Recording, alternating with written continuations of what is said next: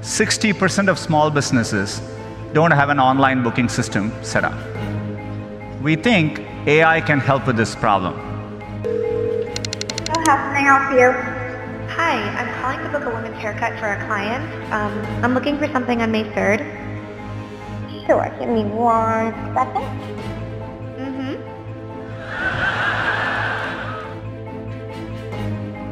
With each search, we train it to be better.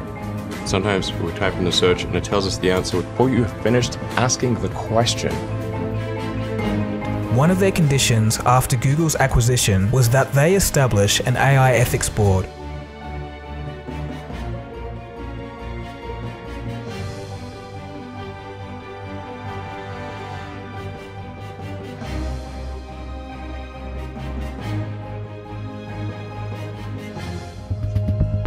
The thing that makes DeepMind unique is that DeepMind is absolutely focused on creating digital superintelligence, an AI that is vastly smarter than any human on Earth and ultimately smarter than all humans on Earth combined.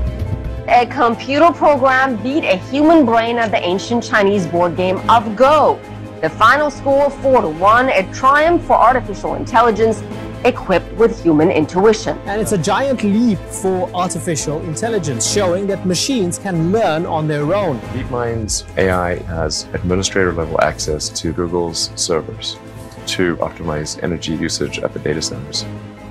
However, this could be an unintentional Trojan horse, which means they can do anything. They can look at all your data, they can do anything.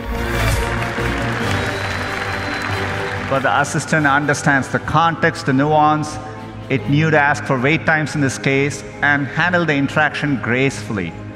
But we're still developing this technology, and we actually want to work hard to get this right, get the user experience and the expectation right for both businesses and users. We're rapidly headed towards digital superintelligence that far exceeds any human. I think it's very obvious. AI doesn't have to be evil to destroy humanity.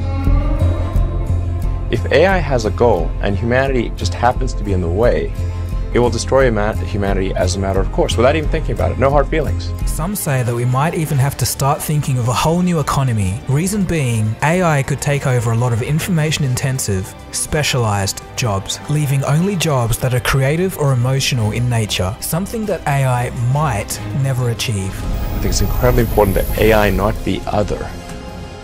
It must be us. And I could be wrong about what I'm saying.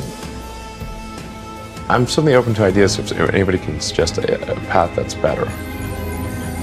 But I think we're really going to have to either merge with AI or be left behind.